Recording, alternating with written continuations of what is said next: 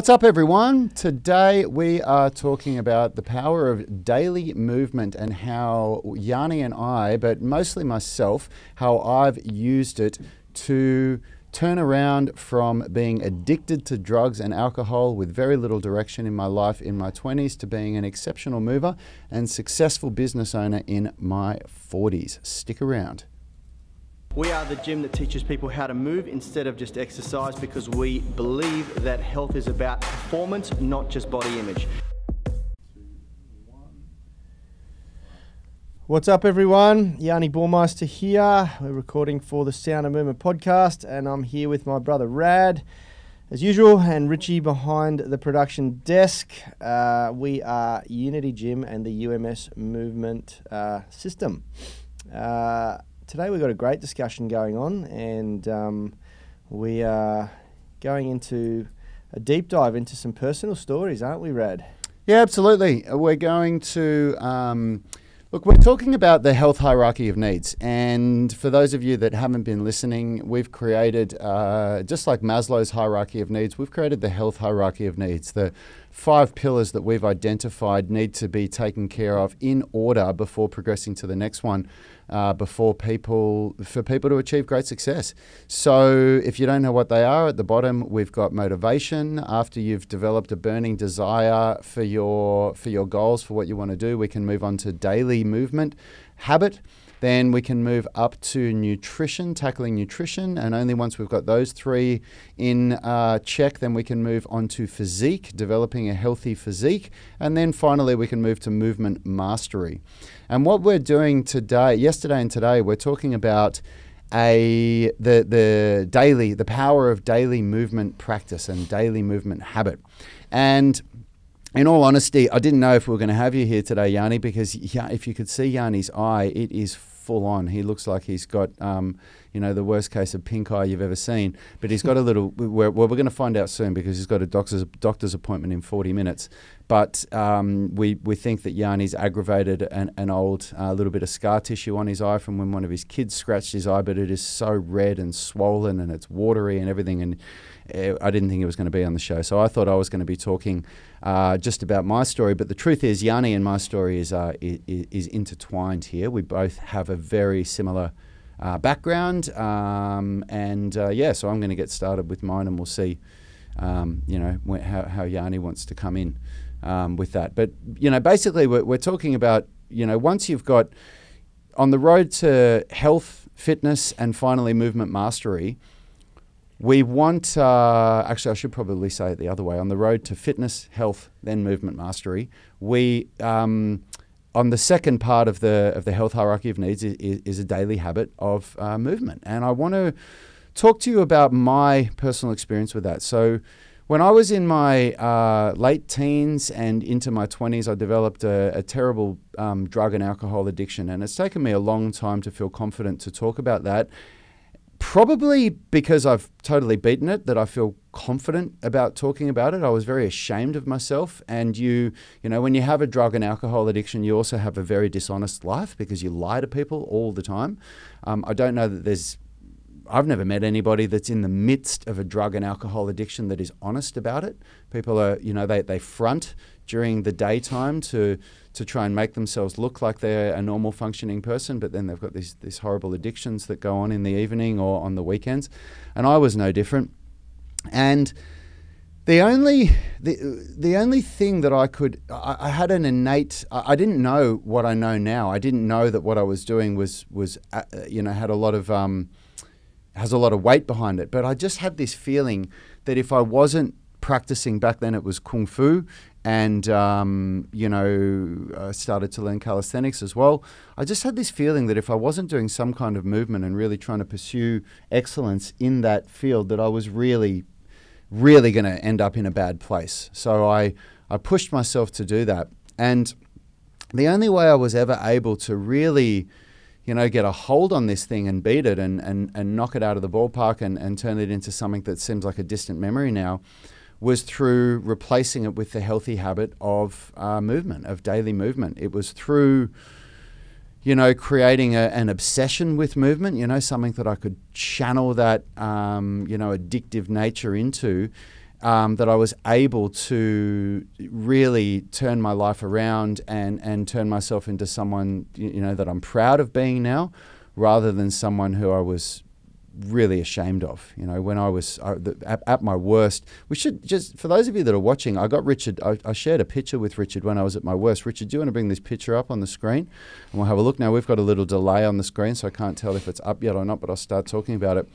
This picture was taken when I was in East Timor in 2009, and I joined the army in 2008 when I was 30. I was at my worst, but I did, probably get worse for the next year or so. I didn't change my habits straight away. And it's funny to look back on this picture. I would have been, can you make it a little bit bigger, Richie? Yeah, that's it, nice. I would have been, if you look at my face, my face is a big telltale for me. If I look at the camera now so you can see me, I'm a lot slimmer in my face than I was then, and that's from inflammation. So I was suffering chronic inflammation in my body. As you can see how my face was all puffy. But I was really, really out of shape. I didn't have good muscle tone in my body, and I was definitely probably 5 or 8 kilos overweight. I would have been about 15, minimum 15 or 16% body fat there. I was probably as heavy as I am now, but not in nearly as good shape. And I actually got worse than that. When I got back, I just don't have a picture of myself when I got worse. But because that was when I was over in East Timor and we couldn't drink alcohol or anything like that. But when I got back from East Timor, I started drinking heavily. And when I say drinking heavily, I mean I'd get home and drink, anywhere from 3 to 6 beers after work. And on the weekend, I'd go through a case of beer over a whole weekend. I was just in a place of my life where... Sounds like a saint in comparison to half of the country. Yeah, probably, maybe, but that is an addiction. It was happening every day, it was terrible. It was a really bad place of my life that I was in, and I could see that I was heading to a really, really bad place. I was wise enough to foresee that if I didn't make a massive change, that I was going to end up in a really bad place. And what I want to talk about today is how movement and the habit of movement is what saved me. That is without a doubt what turned it around for me. And this is why it's where it is on the hierarchy of needs, because it's as we've said this a dozen times and we'll continue to say it, it's the lowest hanging fruit. It's the first big win that someone can achieve. And changing your destiny or your outcome is very much about accumulating small wins. Yeah. You can't try to make the huge win in one giant leap. It just never works. It never works out well for people. And so we got to look at ways of accumulating small wins. And the daily habit of exercise is by far and large the easiest one to get, especially early. Because there are all these little things that occur when you start to exercise regularly. You start to feel better, you build confidence, you start to think with clarity. There's all these little things that you don't really take into consideration when you think about exercising, but you notice 100% after you've started exercising. And they help to build momentum. Yeah. Well, you don't realize how much... it's like Steve, you were talking about this the other day, but it's like what Steve Jobs said in that Harvard graduation speech, where you can't connect the dots until you look back. But so I don't know if it was Harvard, but it was. Whatever it was, it's that famous speech of Steve Jobs that you can see on YouTube. If you're Stanford, maybe it was, or whatever the hell it was. Who cares? If you Google it on YouTube, if you Google Steve Jobs, university speech, there's a part of it where he says, looking forward, you can't connect the dots, but when you look back, you can. And I couldn't see how I was going to turn everything around looking forward. I just couldn't. And when you're in the midst of a drug and alcohol, Stanford, yep, there you go. Look at that, Stanford. See, when you look forward, 2005 Stanford commencement address, just in case anyone's looking. That's a really, really good speech to watch. You should check it out. Share it, Yanni, in the comments. So the looking forward, I could never understand how I was going to turn my life around, but I knew that I needed to do something, and I knew that I needed to stop taking drugs and alcohol. I knew that there was no way I was ever going to be successful if I couldn't. And when you do have a drug and alcohol addiction, you go through this perpetual cycle where, you know, you trash yourself on the weekend, you wake up the next day and you just feel so low. The depression and the way that you feel, and you just think, oh my God, how did I do it again? You know, and it always starts with a couple of drinks. You know, it's very rare. Well, when you're a teenager and you're in your early 20s, it's really different. You plan for these nights, like you plan it with your friends. But once you're past that point where it's that exciting, it's something that always happens after you get a few drinks under your belt. You know, somebody makes a suggestion or you make the suggestion and it turns up being into a big night. And that's why for this year, why I completely eliminated alcohol, even having a couple of drinks, because I identified that alcohol was my trigger for everything bad that I ever do in my life. But what happens with exercise? So on the contrary, so you go out, you have some drinks, you eat shit food, you take drugs, you have a late night, you do whatever it is that you do that's bad, you wake up feeling like shit. Yeah. And you beat yourself up for the next week, where I don't care who you are. If you drink heavily on the weekend, you are paying for it for the whole week. But people don't realise it. No, they don't. They don't. When you're in the perpetual cycle of it. That's exactly right. Especially because most people have been doing it since they were a youth. Yeah. So they've never experienced, what it's like. And we had this experience with one of my clients here who I work with on a one-on-one basis, who's the CEO of a company here in North Sydney. And he had never gone, he's in his 50s, and he'd never gone without alcohol. Yep. Since a youth, you know. And I convinced him to start with Dry July, and he got a roll on, and he ended up going for 3 or 4 months without alcohol. And 6 months, I think. Yeah, maybe it was 6 months, yeah. The guy was a different person, and he said it on a daily basis. He said, I cannot believe how different I feel. Yeah. How much more clarity I have, yeah. how much more productive I am, you know. Yeah.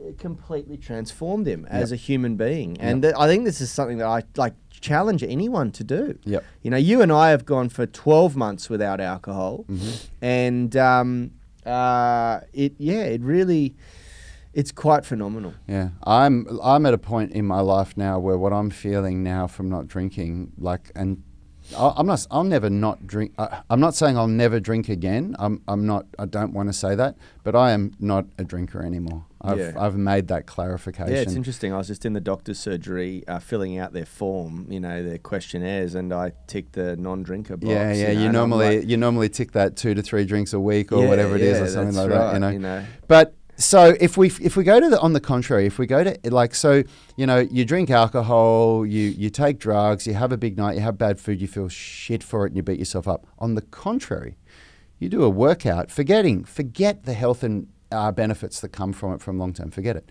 You do a workout, it empowers you. Yeah. Whoever did a workout and spent the rest of the day going, oh my God, why did I do that fucking workout? I can't believe I did that. Why did I do that to myself? Who does that? Yeah. You don't do it. It has the complete opposite effect. It empowers you. And when you do that, like one workout does that for you, just one. Man, when you get into the daily habit of exercise, it is unbelievable. And it gets to a point where what happens is you start putting yourself to bed based on the workout that you have to do tomorrow. Yeah. And you start saying no to things no one needs to, there's a period of time where you have to twist your arm. You go, oh, do I want to go out with my friends or do I want to, no, I don't know. But after a while, like where I'm at now, it's no question. Yeah. People say to me, it's funny, on Saturday night, somebody contacted me on Facebook when I had just finished watching that movie, and it was 11:30. It was so much later than I've been up in a long time. I started this movie at 9:30, and this friend was doing a FaceTime, and they were at a party, and they were, dancing and raving, and oh man, you got to come over. And I was just like, no way, man, I'm going to bed. That's it. But the old me, I would have gone. I would have gone. I would have thrown caution into the wind. I've found a formula that really works for me, and it's going to be slightly different for everyone. I find that when I go on vacation somewhere, usually overseas or to Bali or wherever else, I don't mind having a few drinks, and it's totally fine. It affects me differently, and I'm not trying to be productive in those times. I'm just trying to spend quality time with family, friends, things like that. But when I'm around my environment, my work, where I'm striving to be the best version of myself, the two just don't work. And I am well aware of that. Well, I think the way you describe this to me makes a lot of sense, which is that Your stress is like a cup. It's like a chamber that it can handle so much before it overflows. And work is a stress that pours a little bit into the cup. Not getting enough sleep is a stress that pours a little bit into the cup. Kids are a stress. As much as relationships are amazing and, of course, great for us, there's also a little bit of a stress there. There's all these things that are a stress. And alcohol is a stress. It's a huge stress on the body. It's not a relaxant. It's the old minute on the lips, forever on the hips. The moment when you drink it and you sit down, it's relaxing. But the detoxification that occurs after that, the fact that you almost always go to sleep in a state of detoxification when you're drinking, so your body is, instead of regenerating, it's detoxifying the alcohol. It makes sense. Allow me to go a little bit deeper on there. Once the body converts alcohol to acetaldehyde, it has to convert acetaldehyde, which is a phenomenally toxic chemical to the body. It destroys every major organ in the body, acetaldehyde. Yep. Your body rampantly tries to convert acetaldehyde to something that it can metabolize and convert to energy. And what it does is it converts acetaldehyde to acetate, and acetate can then be converted. It's a very potent fuel source, but here's the catch. The body only produces enough enzymes in the liver to convert a very small amount of acetaldehyde to acetate at any one time. And they've worked out that the average sized person, it is roughly 2 standard drinks, which is why we become so heavily intoxicated after we have a few drinks, because the body just can no longer metabolize that alcohol. We've run out of the enzymes, the building blocks that are required to break it down and convert it in the liver and in the digestive system, and it takes days for our body to replenish that. So what happens is the process of converting the alcohol to acetaldehyde continues, but what happens is that acetaldehyde remains in the bloodstream for a long period of time. And while it's in the bloodstream, it's causing severe damage to the major organs in the body, including your skin, including your heart, including your eyes, including your kidneys, and, of course, your liver. Yeah. So it's not just about, we're going into a state of detoxification and we're not really sleeping properly. We're also causing severe, catastrophic damage to the major parts of our body that don't actually heal. The liver's the only organ in the body that really regenerates itself over a lifetime. The rest don't. They accumulate damage until they fail. Yeah. So, we're talking about the daily habit of movement. If you've just tuned in here, we're talking about how a daily habit of movement practice turned me from being addicted to drugs and alcohol in my 20s and even in my early 30s to being, completely free of those addictions and in the best shape of my life and a successful business owner in my 40s. And we're talking about the power of habit and the power of a positive habit. So, can I just quickly interject? Because I think it's really important that we reinforce what you said before, because this is the aha moment for everybody. When you do something negative that's negatively producing a result in your life, whether that's to drink alcohol, take drugs, eat junk food, it's something that is moving you away from your goals. Something happens in the body, in your psychology, the hormones that are released that are intoxified by that thing, that drug. What you got to understand is most of these things hijack the dopamine receptors in the body, and so there is this physiological reaction that wants you to do more of that thing, that wants you to go further down that negative path, lead you further astray from really where you want to be, what's going to make you feel good about yourself. And that's really important to understand, because the complete opposite happens when you exercise. And this is the reason, this is the drum that we want to bang home today, that I think everyone needs to walk out of this session or this podcast recording with a full understanding of. Yep. When everyone can relate to the fact, you have a bad night, you have a bender, and you wake up the next day and you tend to eat crappy food. Because your body's chasing a dopamine hit that's going to come close to what you had last night. Because you feel so much worse than you did the day before when you started drinking, when you felt, relatively normal. Now you feel so much below that, and your body goes, give me something to feel better. Yeah. And that's why we will go for the junk food, the sugary, fatty, That's salty right. combinations. Logic would suggest... Or more alcohol. Yeah, logic would suggest that you, at that point, when you feel your lowest, would make a calculated decision to do something better for yourself. But this proves my point. The fact that we don't is because your neuropeptide receptors in your body are being hijacked by chemicals that are carefully crafted to do that, you know. And the worse the drug that you use, the harder you feel it the next day, you know, or the more of the drug that you consume. And it can be bad food. Bad food has the same effect. It's on a slightly lower level than a class 5 drug like cocaine or heroin or something like that, or even alcohol, but it still has the same effect. If you have a binge on crappy food of a day, the next day you find it really hard not to follow up on that because you're chasing the dopamine hit again. And what we want you to understand is that the same happens from exercise, but in the opposite manner. You get a feeling of fulfillment, you get endorphins, and if you do it properly, you'll get dopamine as well. Unfortunately, albeit at a much lower dosage, but it can become addictive in the same way. Oh, it absolutely can. And not only can it, it will.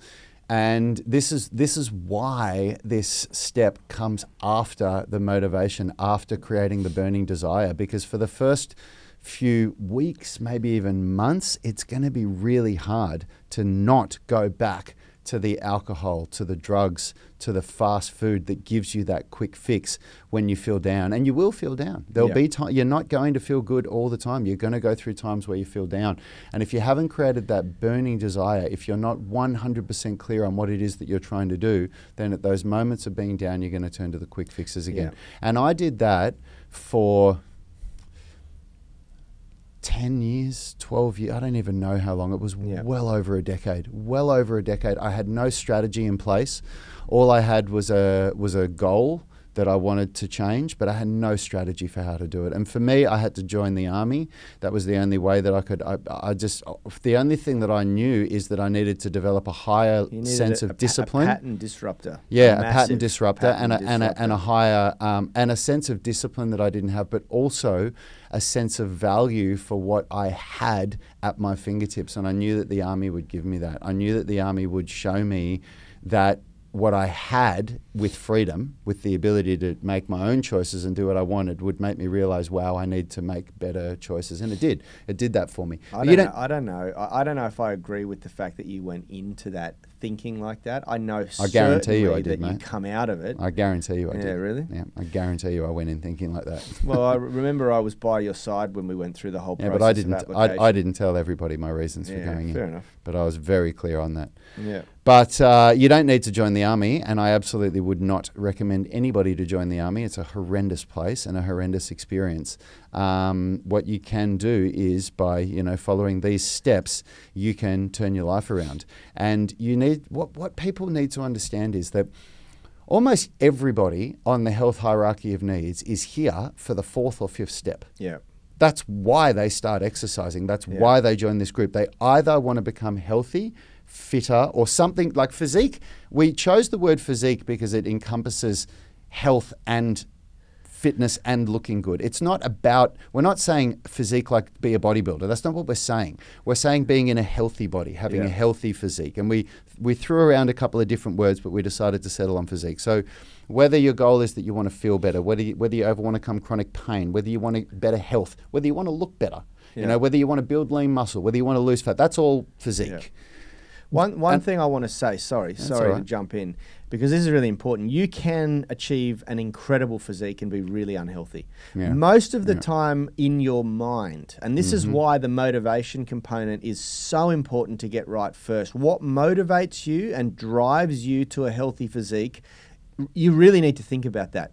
Because if it's superficial and if it's based on other people's desires, needs and wants, like how you want to look to someone else, you often end up with an amazing physique and really sick in the head. And I know a lot of people that have done that, myself included, where I looked arguably the best I've ever looked, but I punished my body to get there. I beat myself up. I was in a lot of pain and discomfort all the time because my motivation was wrong. It was about how I looked to other people. I didn't care about how I felt inside.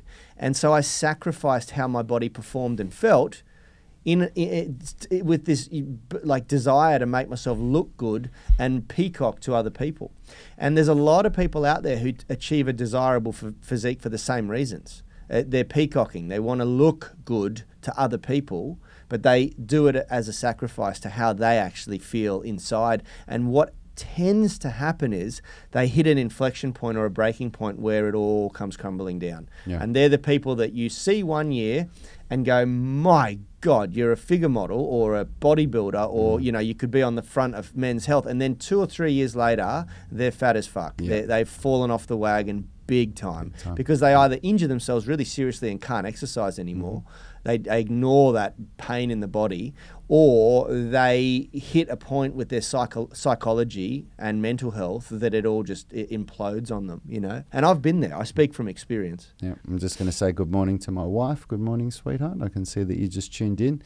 I hope you're on your way, coming to train with us very soon. Yeah, I saw Kalicia's just walked in the door. Yeah, Kalicia's here. Yeah. So are the kids here as well? Oh, I don't know. Yeah, they were here. Yeah. So come on up, baby. Yeah, look, that's why we say health should be measured by the way you move and feel, not just by the way you look. Yeah. And you know, and it's also why we put motivation at the very front, because we want you to establish a healthy burning desire, a burning desire that's about you. It's not about anyone else. It's about, it might be about you and your family, it might be about you and your tribe, but it's not about, okay, I have to look better than that person, or I have to look the same as that person, or this and that. And there's nothing wrong with standing on stage there, but I've spoken to some of the best bodybuilders in the world who say that they stopped because of the fact that they were doing it for the wrong reasons. Well, and these are people that have achieved Olympia stage status. Well, that's Ben Pekulski, who's a friend of ours, has said on this show, we asked him, we said, why did you stop professional bodybuilding? And he said, because I don't have the same insecurities that I had when I started. And he said, I worked for 15 years. I worked harder than anyone could. He said, that was the one thing I did better than everybody else. I outworked them in Gold's Gym down at Venice Beach. And but he said, once I got on stage for the Mr. Olympia, I was at the pinnacle of the bodybuilding industry. I felt empty. Yeah, I didn't feel a sense of satisfaction. I felt, of course, I felt a bit of a sense of satisfaction, but it went very, very quick. And then I felt a sense of emptiness. Yeah. So if you can get to that level, with like the ultimate level of physique, and feel empty, it's probably not the best thing to be chasing. But that's not what we're talking about today. What we're talking about today is because we got to bring this in for a landing, is the power of a daily movement habit. Now, I want to bring it back to what Yanni and I have gone through and what the topic of this show is, which is I would bet that a lot of our listeners can relate to having a drug and alcohol addiction. And you've got to understand what an addiction means. A lot of people are in real denial that they've got an addiction. An addiction is something that you can't go without. It doesn't need to be a daily thing. It just means it's something that you can't go without. So if you have a group of friends that you go and hang out with them, and you can't spend time with that group of friends without drinking and potentially taking drugs, you're addicted. Yeah. Even if that happens once a week or once every 2 weeks, that's an addiction. Yeah. And even if it happens once a month. Yeah, and if you want to prove us wrong, prove it to yourself. Yeah. Go out 3 times in a row with that same group of friends whilst they get on drugs and alcohol, and don't do it. Yeah. See how you feel. See if you can do it. And if you're wanting to get to that physique or movement mastery, if you want to get to that upper level, and you've ticked the box of motivation, but you're still struggling with all these other things in your life, I guarantee you the thing that's going to have the biggest roll-on effect is a daily movement practice. It will roll on to everything else. You should tackle that before you try to get rid of alcohol. You should tackle it before you try to completely, dramatically change your nutrition habits. See, the thing is, everything we talked about hormonally that's beneficial to the exercise, or a detriment when you take drugs or eat heavily processed engineered food, You don't get any of this when you eat healthy food. Unfortunately, that's part of the reason why we want you to eat really whole, natural foods. It doesn't hijack your dopamine receptors. It's the heavily crafted, engineered combination of sugar, salt, and fat that do that in food. And so when you remove that, when you don't eat processed foods, you don't get any of that. So you don't get the benefit. But the problem with that is you don't get the really good feeling, the endorphin release after you do a good workout. You don't get that when you have a healthy meal. Yep. You know, so unfortunately, you just don't get the same momentum when you start eating really healthy. Mm-hmm. You know. Yeah. So, listen, we're going to we're going to Yanni's got to get off to a doctor's appointment for his eye now. But yeah, look, the whole purpose of today's show was to share my story and share with you guys how I literally used the daily habit of movement to be the stepping stone, the building block, the foundation that built the rest of my ideal life around me. You know, I never would have met my phenomenal wife who's on the show now if I didn't do this, if I didn't use this to create, you know, my body, my life, who I am, that wasn't somebody that was, you know, ruled by these addictions and in that horrendous state. Richie, can you bring up that picture again for those people that just joined in this horrendous state of health that you can see here? The funny thing is that you might think it looks horrendous, but most people watching this, and correct me if I'm wrong, guys, will not agree with you. Yeah, they might not. They might not. But so honestly, compared to what I'm like now, be careful. Yeah, this is bad health. Yeah, you know, this is not a healthy He knows person. that he was in a bad state of health, but when you look at that picture, a lot of you are going to think that doesn't look that bad. But do you know what you've got to understand about that?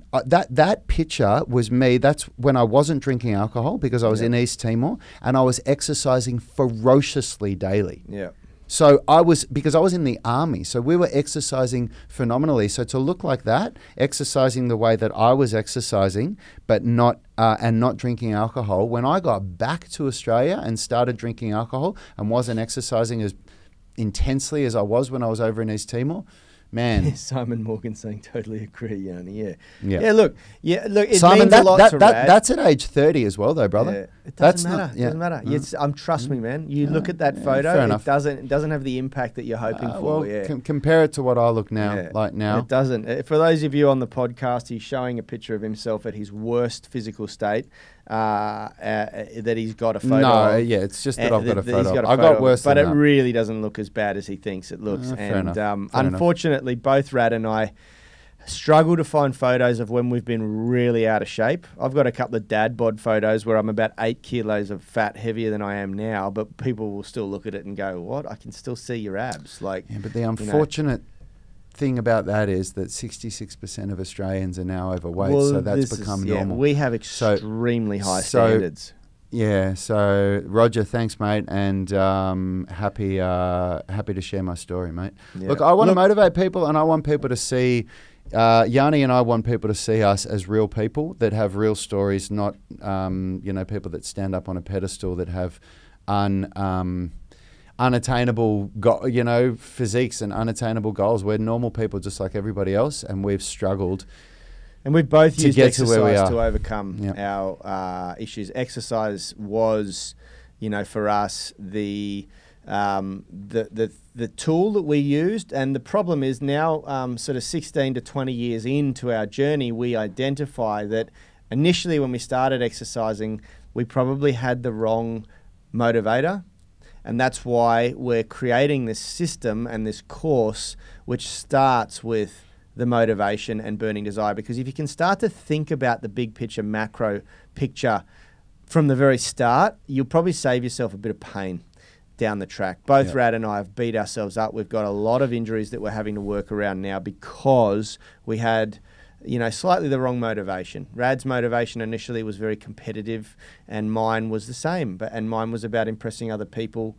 Rad's not so much, maybe, but either way, we trained in a manner that was sacrificial to our performance at times.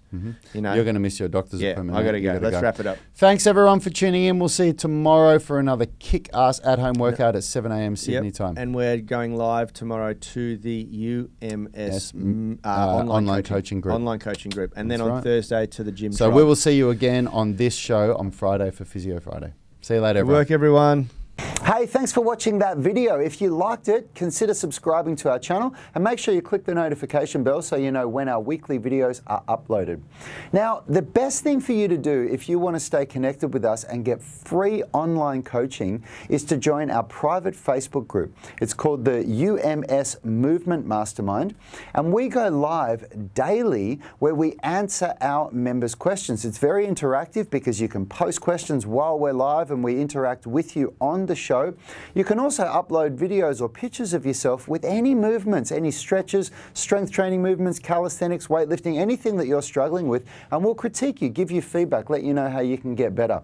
It's a really valuable resource. It allows a lot of communication with us and also our senior tribe members. You'll get answers very, very quickly, and it's absolutely free. So jump on Facebook, search for UMS Movement Mastermind and join now. Until next time, have a great day.